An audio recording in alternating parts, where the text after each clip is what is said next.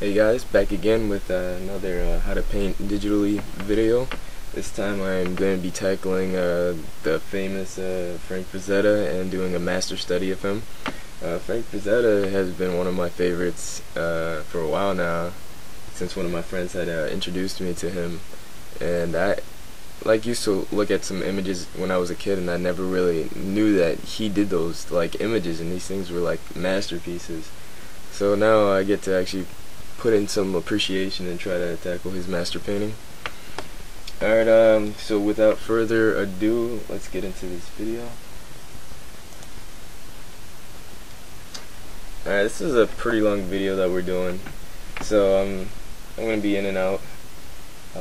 It's going to be sped up. I think it's like three times.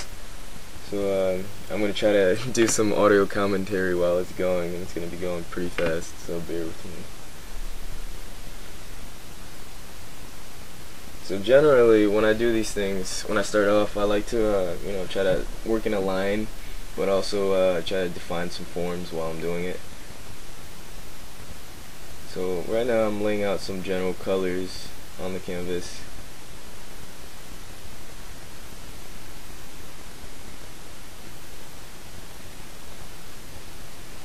And I'm trying to stay to as little layers as I can. Doing this kind of helps prevent so many layers later on and then confusion.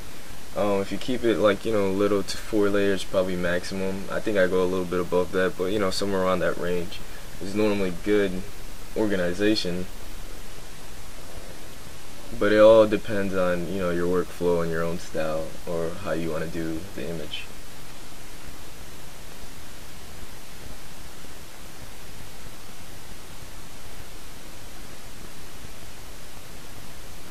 So going in, blacking in some more colors. I'm trying to just really establish the lighting from the colors on this. I chose this image because it was pretty interesting in my point of view. It was like one of the images of Frank Frazetta did that was a little bit more interesting, I would say. Just the composition. His choice of composition, actually, and the type of action that he's portraying in the image. Actually, when I first saw this image, I didn't like it as much as some of his other stuff, but as I really looked and observed the image, I thought it was pretty well done.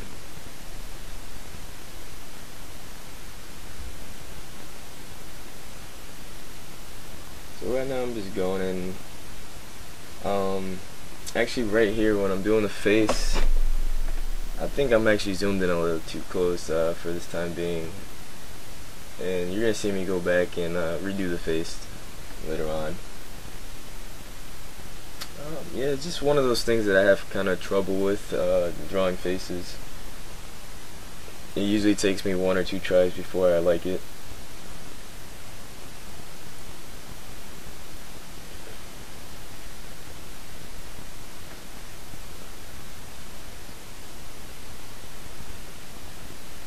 The thing that's very well, that I like a lot about Frank Frazetta's paintings, and I'm pretty sure everybody else does, but is the lighting that he does. Is just really extreme and dramatic, and you can kind of feel the image from the lighting. I mean, I'm most likely not the only other person who likes it because of that, but yeah, I mean, his lighting, it's excellent. He pushes it to the max, and I'm gonna try to achieve that in this painting.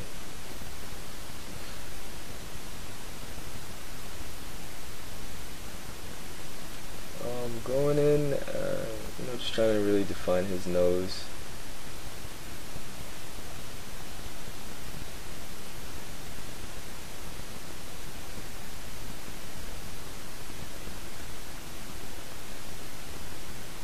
Once again, I'm not really liking his face at all. It's just not looking right, and I had gone into detail with it and zoomed in a little too early. So I'm gonna take a step back out.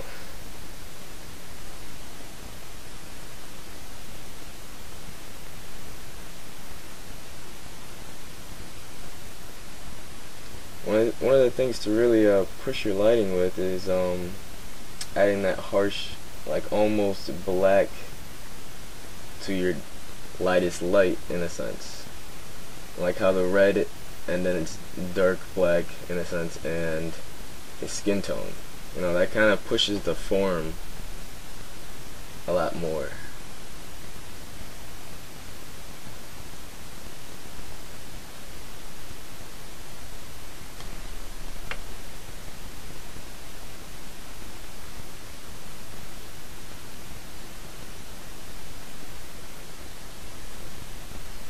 And now adding some highlights to the monster.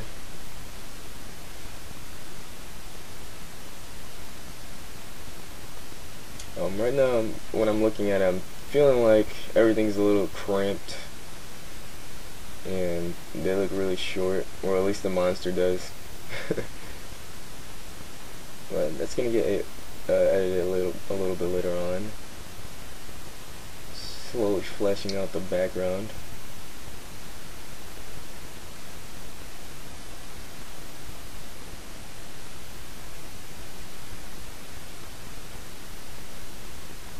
For the most part, I do stay at this zoomed in level. Kind of helps work the whole image.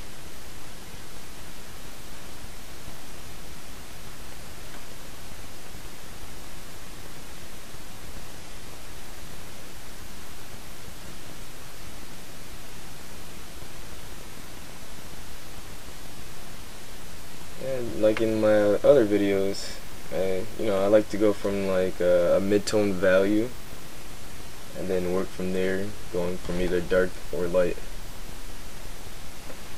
This way I feel as if I have more control over my colors, and I can push them,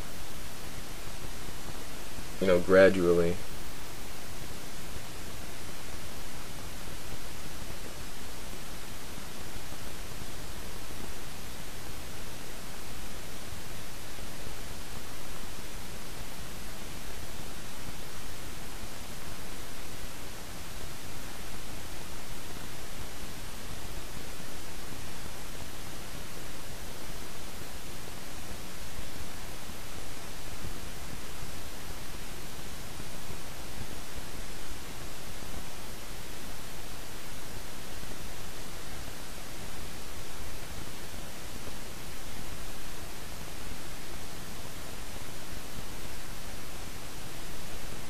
I was just thinking about adding a soft blue light under his cape-like material.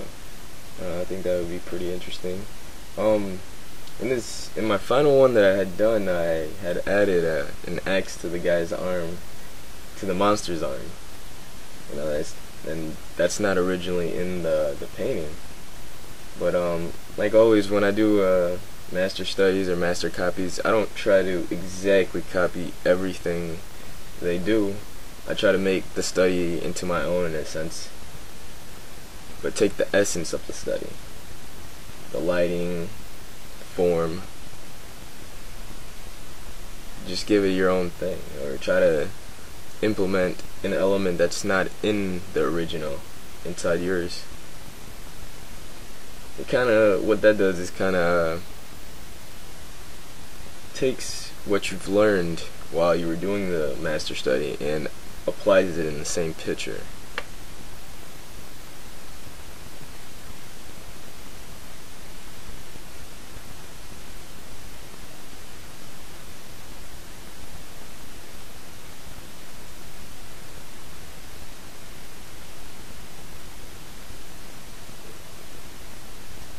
Yeah, still going in and adding smaller and smaller details. I'm liking the face a lot better now. And I'm just working in the highlights.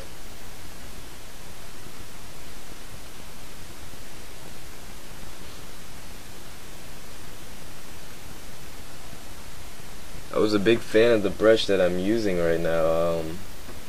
It's kind of like this round brush, but kind of chalky, like the chalk brush, but round in a sense. But unfortunately, I had lost all my brushes and I don't know how that happened at all. Just randomly one day all my brushes were gone. So, but it's okay though.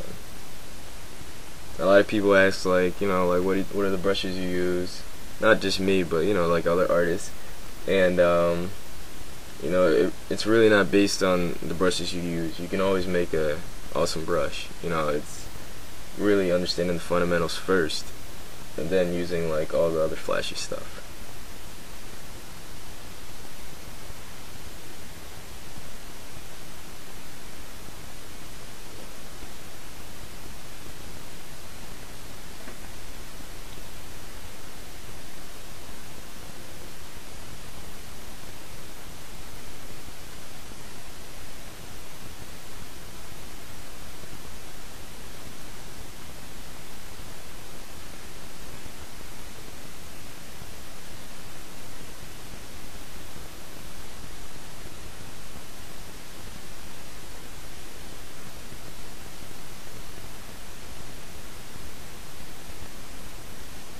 And now I'm gonna add like some little steers behind them. We're trying to, achieve that effect. There's a technique I kind of learned while doing this. Well, I'm pretty sure other people do it, but I found this out on my own. Basically, adding a soft color kind of highlight to a dark area kind of takes away most of the black in the shadows. And what that does is, it just gives it more of a pop on the skin, color variation, etc. Because normal skin isn't just one color.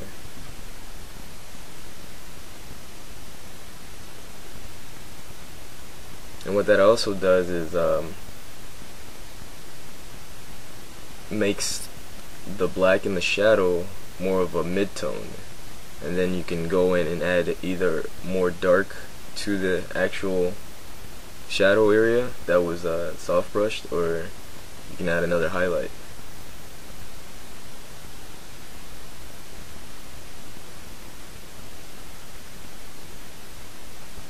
It's really hard to explain, but you will see me do it a couple times during this video.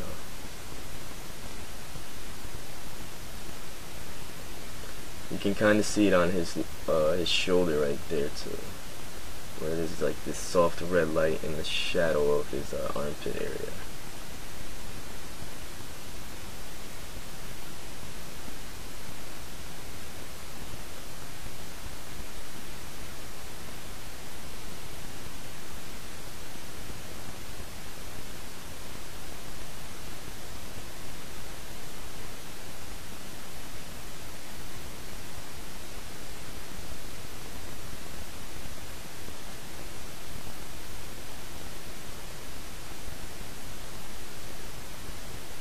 I was really having a tough time with this guy's face. It was really hard for me to achieve, but I think my ending result was pretty well done.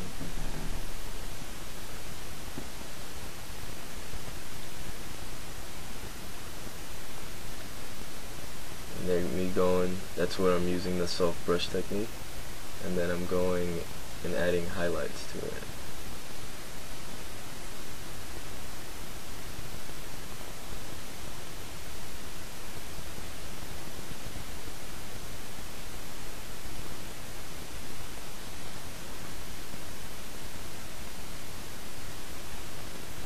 The knee, I think, in the human body is an interesting, has an interesting formation to it.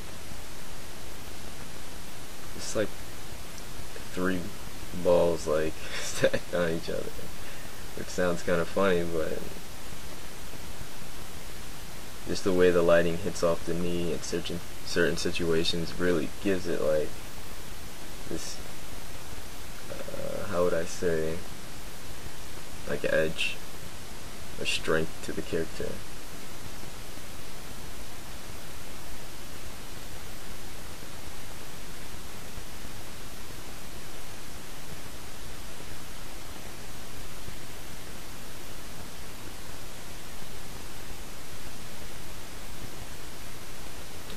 Going back in, adding some highlights, defining this guy's face. He has such a sad expression on his face, like he had no idea that this guy was coming, and just like this guy attacked him so unexpectedly.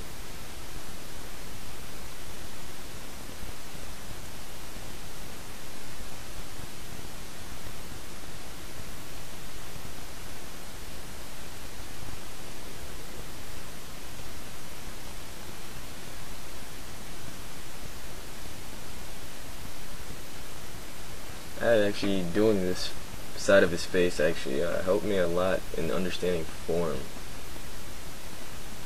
and lighting on the face. I actually had fun doing it.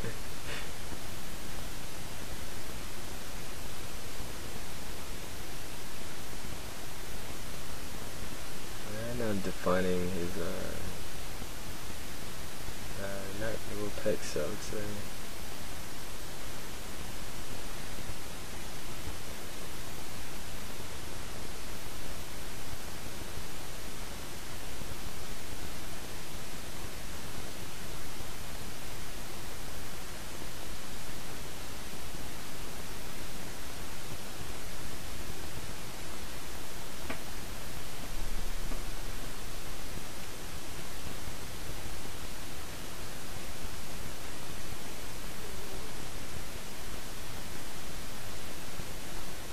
Adjusting his arm, I thought it was a little bit too high, and you know, I'm still looking at the picture and the canvas still seems a little cramped.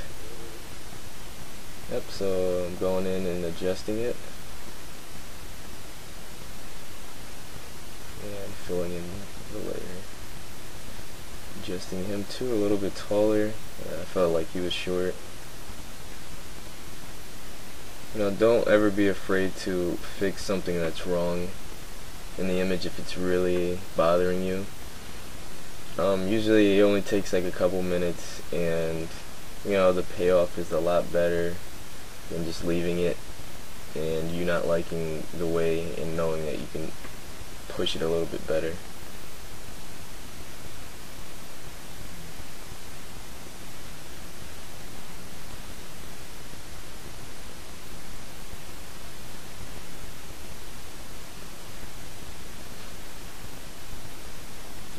Trying to get this leg down, it's pretty hard to do because the bottom of the foot was actually next to a light background, and his skin tone's pretty light itself, so it was kind of blending in the back a little too much, you can see. So I'm going to try to fix that a little bit later on. Always trying to work the whole image and not focusing too much on one thing.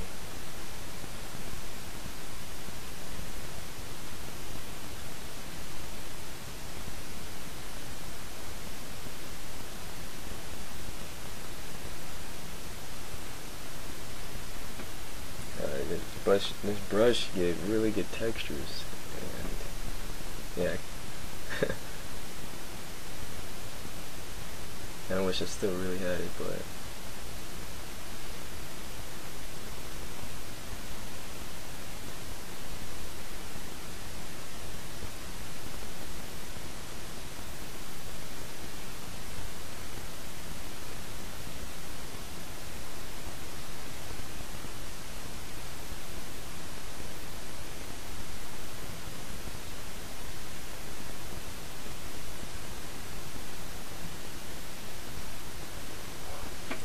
defining his face a bit more.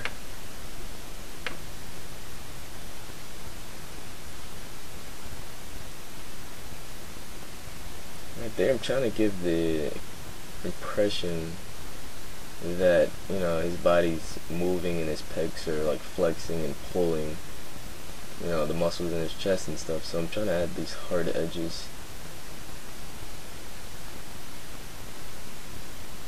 Adding in that lighting with the soft light brush. Well, not soft light brush, I'm sorry, with the soft brush.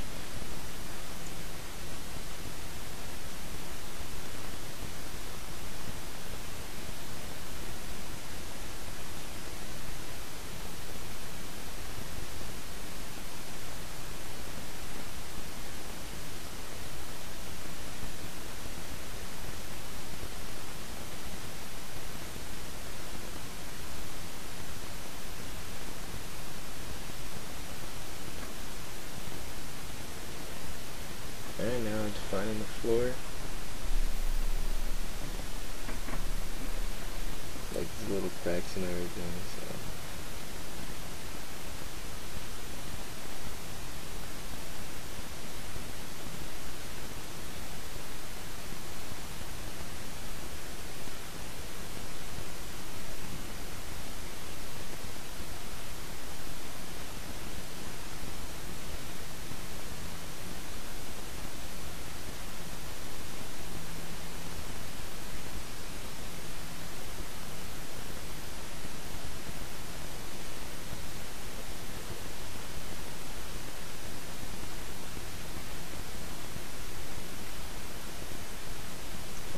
Extending it out a little bit more. This guy actually had like a sword in his hand.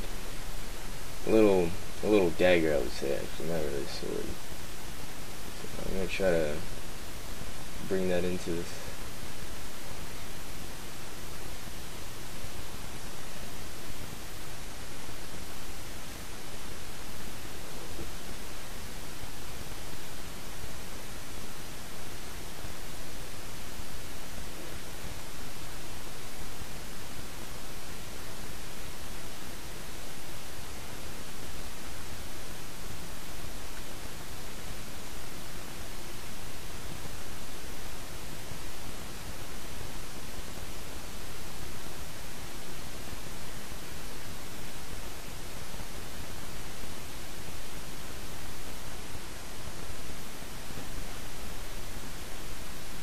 Alright, now going in, adding some more details. He has these earrings. He's like this tribal guy.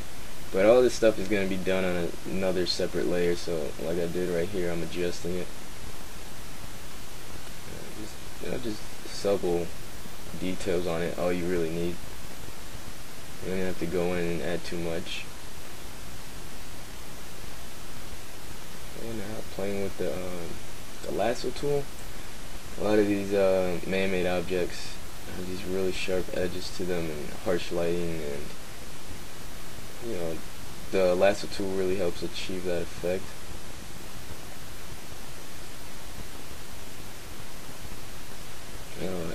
And this dagger is not really a huge part of the image. You know, your eye leads to there eventually. So, you know, just like in the necklace and everything, it doesn't need a crazy amount of detail on it. Just enough to, you know, make it look as if it's 3D and, you know, fit in the outfit, fit in the actual illustration.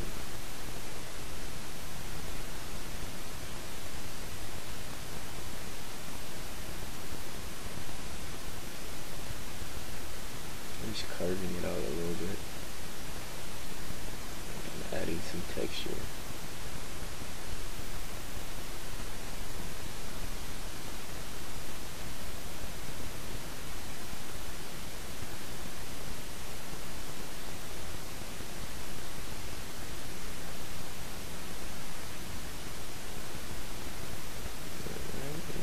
Some more lighting to his hair.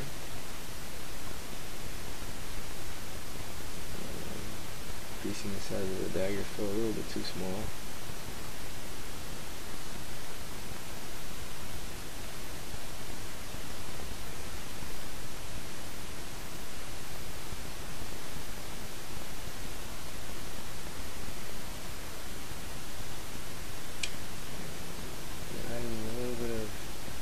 Under red lighting to it, just to bring out the arm a little bit more.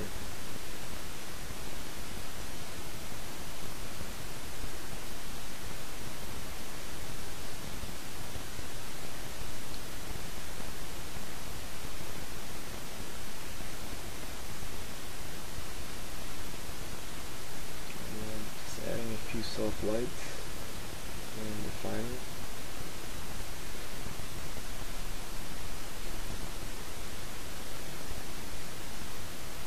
In the original image that Frank Frazetta did, this guy's arm was actually pretty detailed.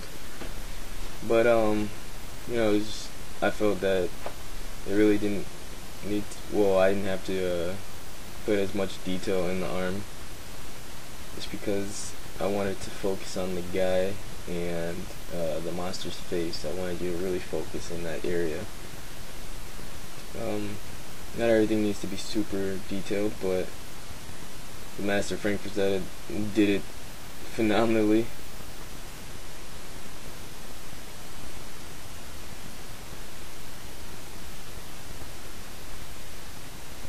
So I'm not going to really detail his arm as much.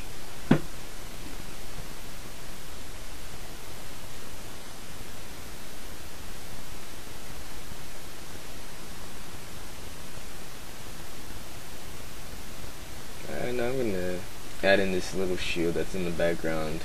I was really debating also if I wanted to add it in, but I mean, there's this nice triangular composition going on between the man's face sliding down to the monster, sliding back up, leading up by the cape into the shield, and I thought that had an excellent effect. So I wanted to add it in a little bit late. It's not gonna have as much polish as obviously the guy or the monster, but I'm trying to make it fit and still give the same effect. It's looking a bit warped also, so going in and adjusting stuff a little bit more.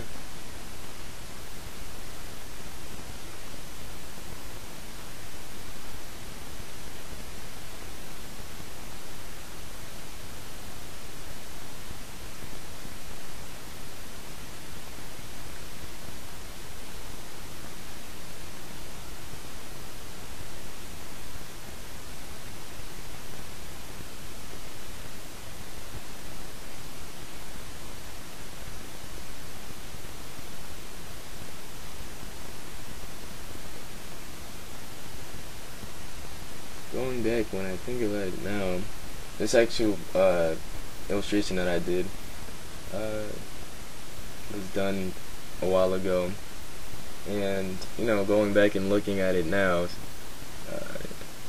I could see that I can add a couple more things to it, but I think I'm not going to touch it. And as you can see, this video is already done. So guys, thank you again for staying with me, watching, and hopefully you guys learned something. My name is Said Messiah. You can see most of my stuff on my blog at saidmessiaharts.tumblr.com, and stay on the lookout for more of my videos. And if you like, please thumbs up, greatly appreciate it. And if you guys have any comments, questions, whatever, jokes, send it my way. I'm always looking for something. So thank you.